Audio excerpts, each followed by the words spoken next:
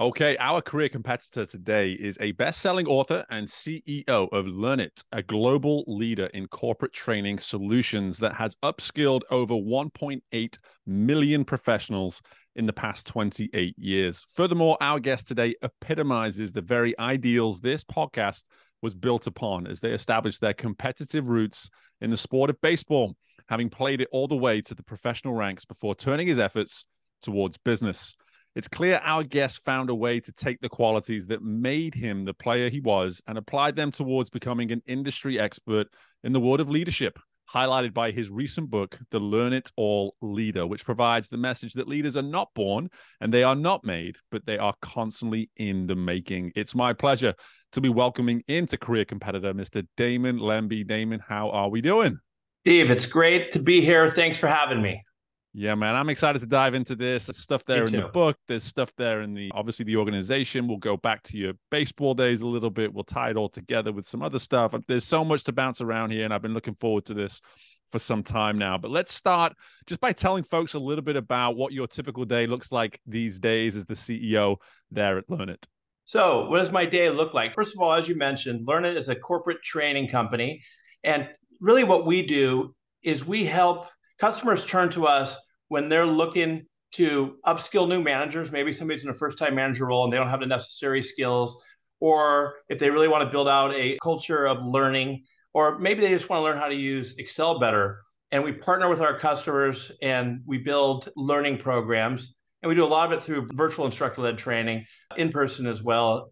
And what my typical day looks like, well, first of all, I get out of the house. I got a 5-year-old and a 2-year-old, so I got to get out of the house.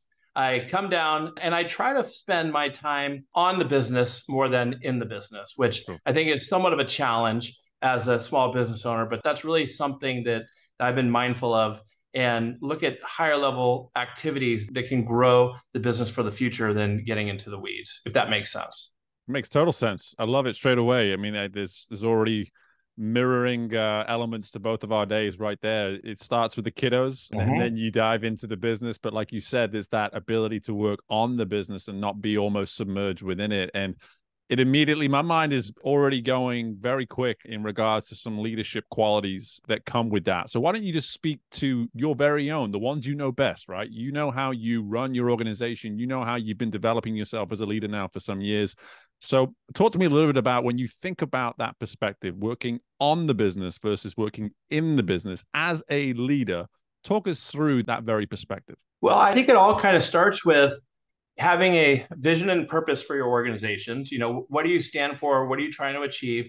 And then from there, which is critical, is building a great team, surrounding yourself with people who a lot of times are better than you are, who are sharper than you are, but then giving them the autonomy to be able to delegate out what needs to be done and giving them the freedom to go out, try things and make mistakes, learn from those mistakes, and move the business forward. I think it's really critical for all leaders and managers of all levels is to have great people, support them, but give them the opportunity to do the work that you brought them on for. Yeah. So here we are, we're already diving into the sports world where, whether you realize it or not, there's some of those qualities that make those great teams great, those great players great. It's knowing when to pass the ball, knowing when to give somebody else the responsibility in any given moment. And to hear someone that's been doing what they've been doing now for close to 30 years, to be able to say that to this day, you are still focused on empowering others to take that ownership from you and be responsible for the success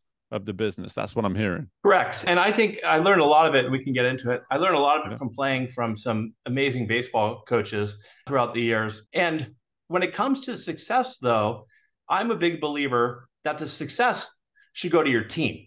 Put them in the forefront of the success.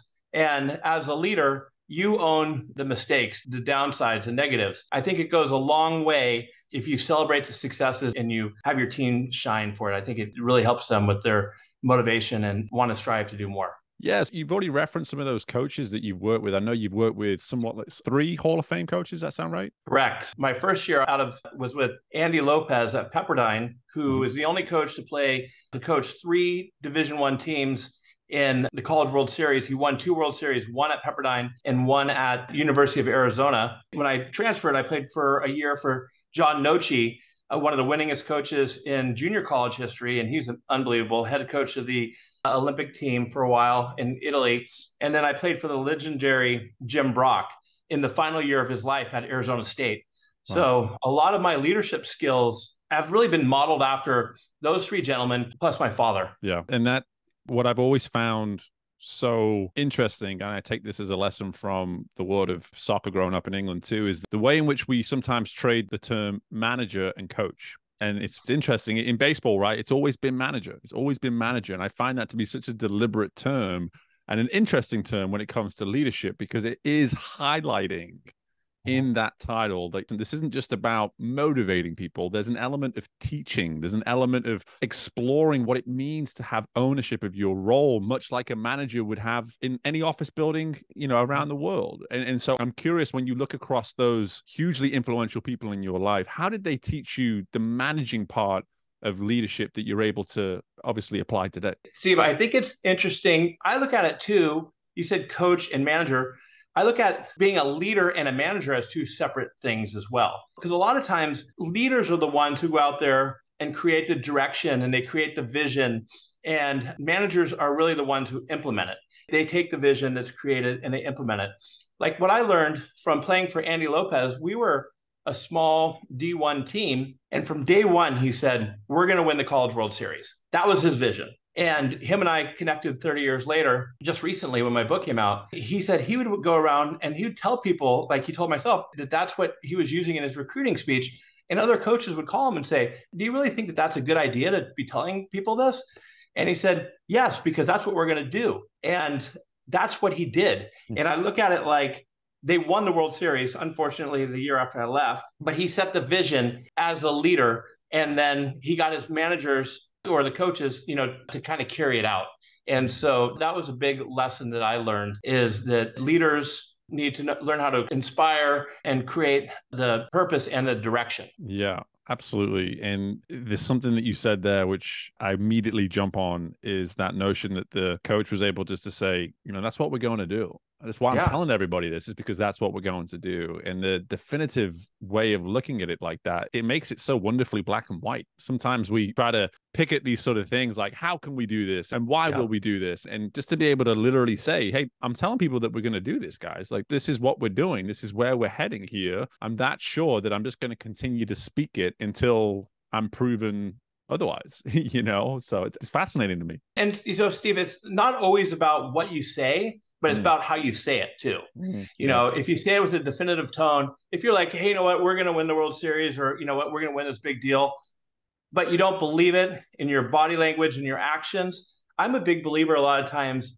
it's less about what you say and it's more about how you say it. And so I think that that's important to keep in mind. Absolutely. No, I love that. It's such an important, just little asterisk to put over that little caveat. Just like, hey, say it all you want, but focus on the way in which you're saying it as well. Well, you referenced it to me off air, and I want to touch on this now a little bit, is that you are coming from sports as you did and clearly doing that transitional part of your life very successfully and continuing to do it today. Clearly, just from the way in which you've recruited and built your business, you've had this appetite and this heightened awareness, let's say, like, hey, where are the athletes at?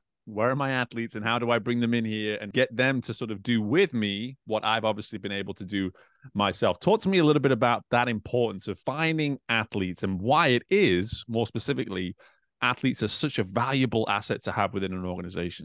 Oh, it's a great question. And my story, when my baseball career ended, I was, devastated, like I'm sure a lot of athletes were. And I was concerned. I'm like, do I have any transferable skills that I could use in the real world? And I wasn't sure. But, I worked hard and I developed those skills. And what I learned, to answer your question, is for those athletes out there listening, you have the skills necessary to be successful in the workforce, to be entrepreneurs, or in my case, a lot of times I've had great success hiring athletes in sales. And a lot of those transferable skills I look at, one is teamwork and collaboration. Athletes know how to collaborate.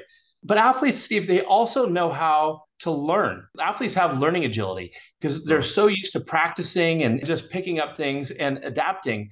So that's another one. Another thing is typically athletes, they take care of themselves from a health perspective. And that's not something that people pay attention of too much, but that's an important part. When you're keeping yourself in good physical condition, keeps your mind sharp and helps you be successful. But a big one is also the resilience and I think the courage that athletes have. I can't really speak for swimming, but for baseball, if you fail 7 out of 10 times, you dust yourself back up, you get back up, you could be a millionaire. So it's all about dealing with failure. Athletes have to learn to deal with failure and put it behind them, learn from that failure, and keep improving. So that's why over the years, I've been such an advocate to help athletes with their Yeah, transition. well, and again, you're preaching to the choir. I'm all too familiar with this. As I alluded to in the introduction, it's always so exciting for me to have someone come on and be such a prime example, not just in terms of your own story, but then how you're actually then passing it along and how you're encouraging athletes to see the value that they can have far beyond the sport. And it is something, sadly, that those that didn't take sports far struggle to sort of understand that transitional element, because it is, I've had this conversation hundreds of times now with athletes over the years. You go through a very similar experience, a big loss in your life. There is grievance that goes with the loss of your athletic 100%. career. It's a real transition. I'm curious, just let's touch on that before I go where I was heading. As you brought these athletes in, have those sort of conversations ever come up, I guess, in your experience? Have you been able to sit with a former athlete and just see them and understand them and maybe even work through some of that stuff, and I assume successfully? Yeah. So the way I look at it is I think athletes have a kind of a special bond in the sense that, and it doesn't have to be just baseball players in baseball, it could be soccer, tennis, golf. But I think in general, athletes have this bond where they just communicate, they know how to communicate with each other, and they have that competitiveness. And I've sat down with a lot of athletes who are new, with their, as far as their sports career ending. And it is a really big loss. And all I try to do is say, hey, look, if I'm able to do this, you're able to do it too. Because you have the mental toughness to be able to do it.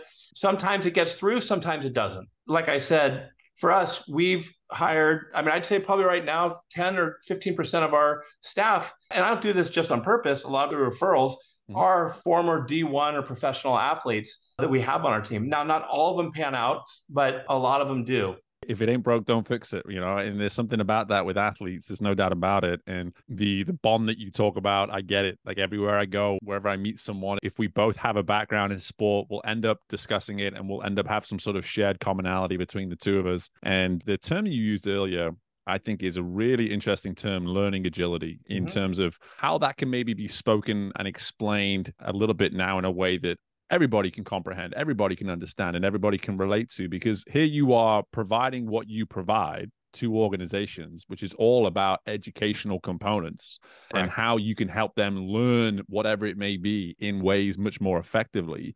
So having people behind the scenes that have that ability to pick things up quickly, to adapt to something new information quickly, it must be just absolutely essential when you think about all members, not necessarily just someone with an athlete background, but all members there within the organization, right? Well, I look at it this way. Studies have shown that the lifespan of skills in the past were 3 to 5 years. So you acquire these skills, you have 3 to 5 years. With the rapid acceleration of change these days, Steve, they're saying that your skills last for about 6 months. So you have to keep learning. And that's why I think a lot of times you can look at learning agility, which I consider to be the ability to learn, to be a lifelong learner. It's almost table stakes these days.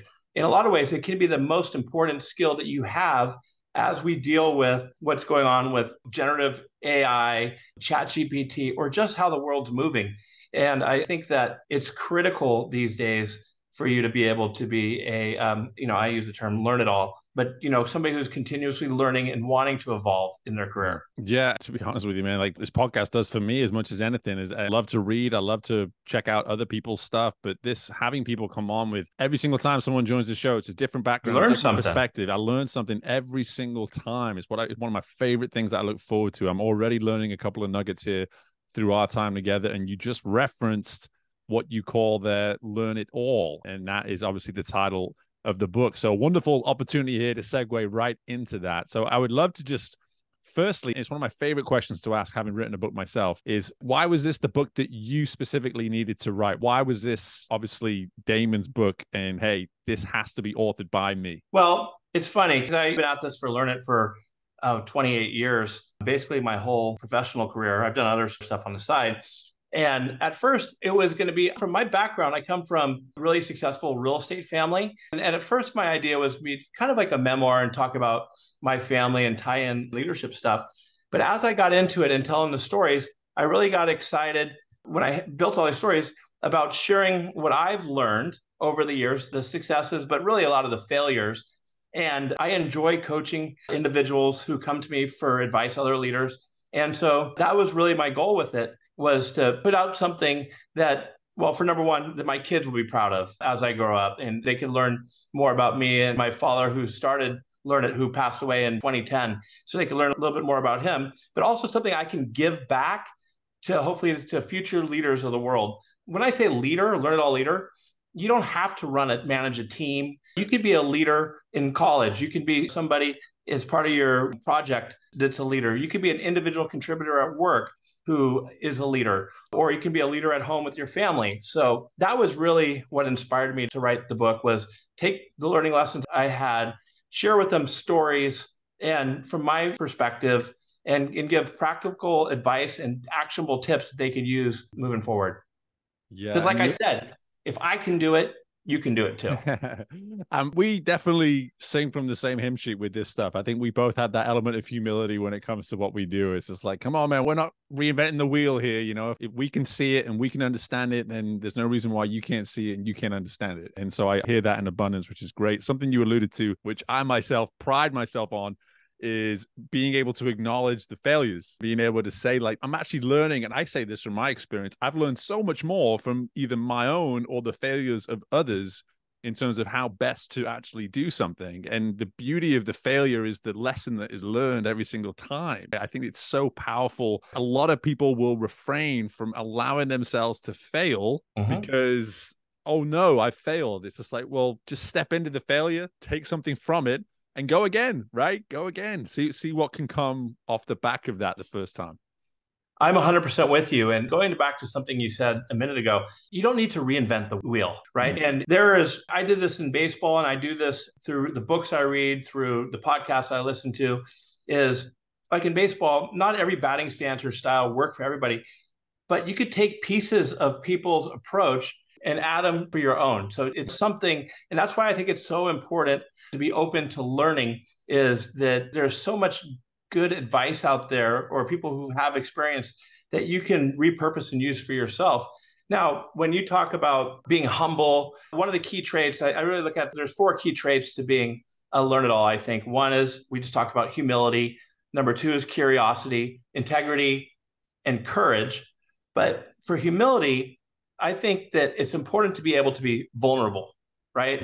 So to not having to be the smartest person in the room all the time and say, you know what, I don't know, or I made a mistake. Now, with being vulnerable, you got to be a little careful. You don't want to go overboard with it, right? Where you're just constantly apologizing. And because that way, if you're managing a team, people are like, well, how do I know if I should even trust this person?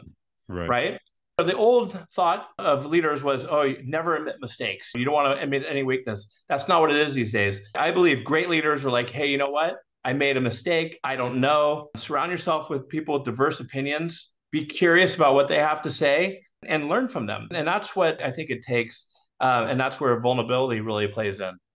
Absolutely. And it's why the message that you put there front and center with the book of this, like, we're not born, we're not made, but we're in the making. And like that ability to just accept that, like you said earlier, the learning agility, every 6 months, things evolve. And I made this joke recently. I think I was talking to my wife about this. I said, I don't think it's a coincidence that here we are, some 20 plus years now, giving women the time and the opportunities they deserve in leadership roles. And now we men are having to learn how to be vulnerable and how to be emotionally intelligent. These aren't coincidences. These are because we've given women the opportunities they very much deserve in roles of leadership. And now as men, we have to adapt to these significantly sought after traits within leaders. These are really powerful things that allow you to actually break that bar of boss and employee, break right through that, and just be person to person, human to human, you know? And I think that is clearly where leadership has gone. And I love that straight away, instead of picking one side of the, were you born or were you bred, said, no, turns out that there's a whole nother side that you guys aren't even considering. Well, first of all, I'll say I think women are phenomenal leaders. Sure. And throughout my years, if you look at my team now, but also a lot of the alumni who've come through, women are fantastic leaders. They tend to be better listeners and higher emotional intelligence. So 100% hit that right there. And I think us guys are trying to catch up with that. I think that's a good point that you bring up. Yeah, I think it's so now, it's gotten to a point where this point that you make about the lifelong learner, just always having that heightened curiosity. Again, love the word, love the choice that you made there with curiosity.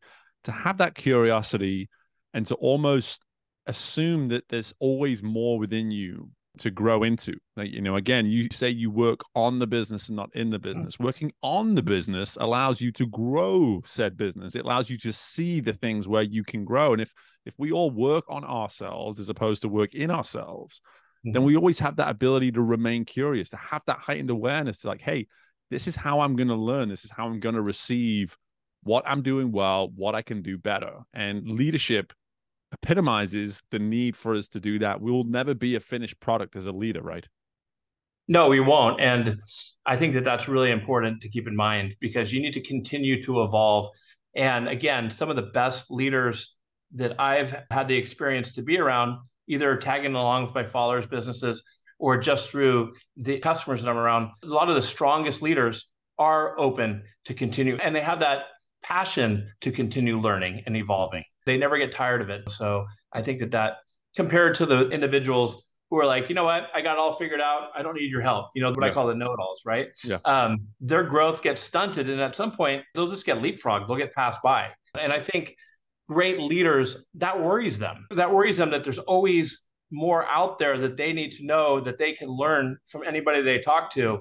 And I think that sets the great leaders apart. Yeah. And it ties back into what you were saying earlier in terms of your desire within your business to make sure that you're surrounding yourself with people that can feel empowered and take things off your, because they're going to teach you as much as anything going on within 100%. your world. I think that it all has this beautiful knock-on effect. When you start as a curious leader, you want to surround yourself with people that can educate you and impact you and keep you sharp and keep you honest. And that ties into integrity, etc. So it all has this beautiful snowball effect when you start right and you have that right perspective at the outset. And obviously we could just dive into a whole volume of podcast episodes on leadership right here, but I want to stop there mainly because I don't want to spoil all the good qualities right there in the book. People still need to go out and grab a copy, for crying out loud. But what I do want to do, Damon, at the heart of this podcast is still that competitor. And so much of what you provided already should give people some great information in terms of, listen, if I am going to go either in my own direction and create my own thing, or if I'm going to focus on surrounding myself with the right people, then this is how I can do it according to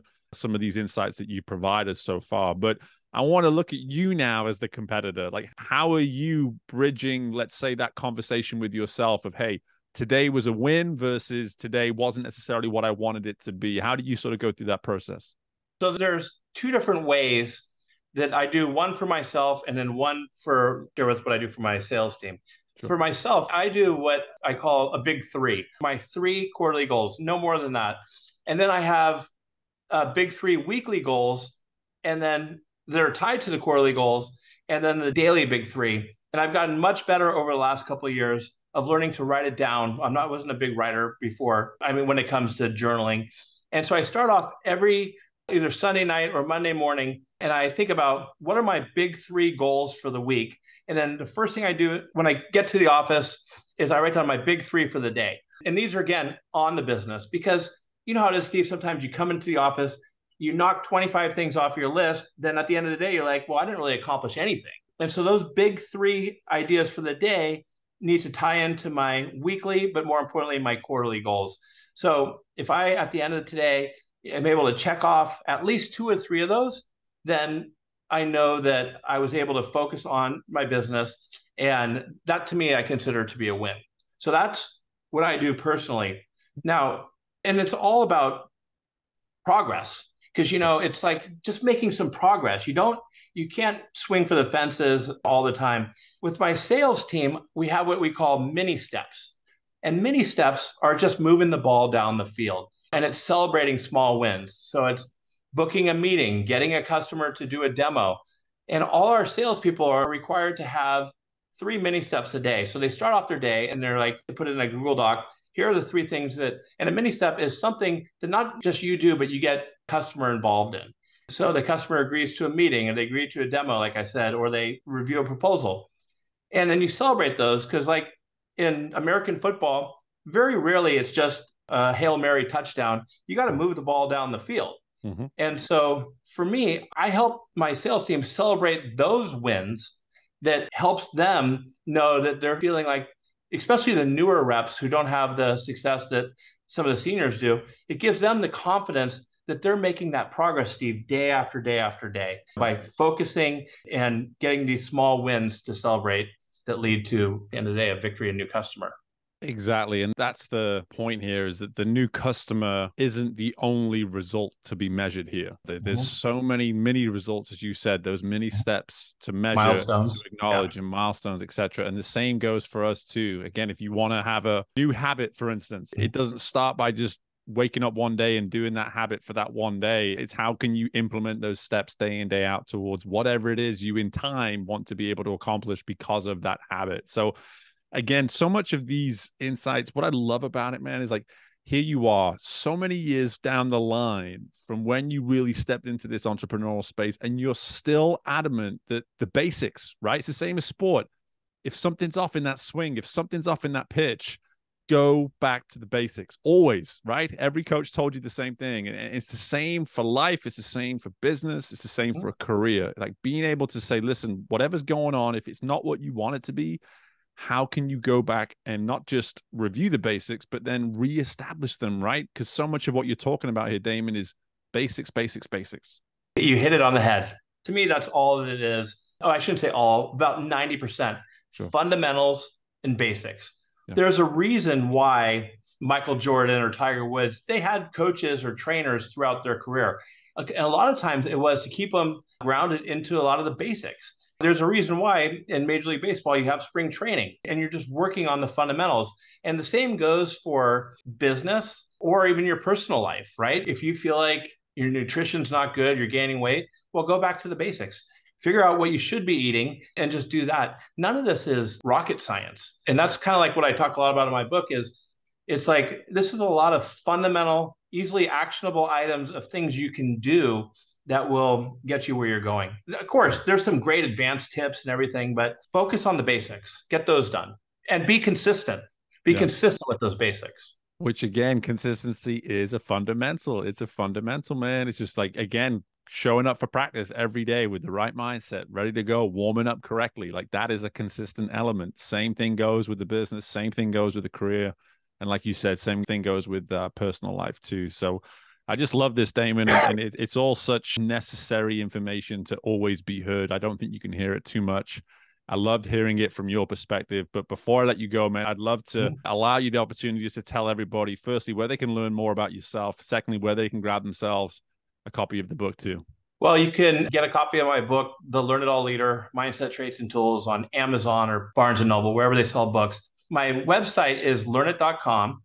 And if you connect with me, learnit.com. And if you connect with me on LinkedIn, and if either you or a high performer on your team want a free class, just connect with me on LinkedIn, shoot me a message, and I'll get you a class, anything from Excel or how to give feedback or, coach managers. So that's really the best place to find me, LinkedIn. Love it, man. Well, this has all been wonderful. Like I said at the beginning, I was looking forward to having you on, and that's been very much confirmed here through our time together. I could definitely keep going. I try to keep my episodes at a certain length, and we've hit that time. But Damon, I think 10, 20, maybe 50 more episodes down the road, something like that, I might have to just invite you back on and continue the conversation, brother. It was fun having you on. It was great to be on, and keep up the great work. I've listened to several of your episodes, and there's actionable takeaways in each of them. So I appreciate what you do.